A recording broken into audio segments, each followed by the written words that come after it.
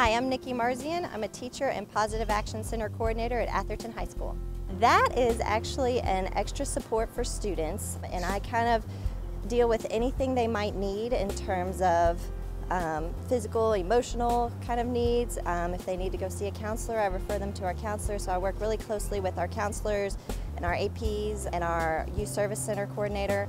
Sometimes, the kids just need a quiet place to go. Sometimes they need some talking through of things. Sometimes they need a break from the classroom. Sometimes they need to walk around the building. I know there's always a reason for the way the kids are reacting to things, and I try to talk through it. And we do a lot of restorative practices and restorative questioning, and kind of work out, why is this happening, or why isn't this going the way you want it to go, or how can this go differently next time. I taught Spanish for 16 years. I love working with the students. Is the best thing ever. The fact that when I'm in the classroom teaching and they're having fun, I'm having fun.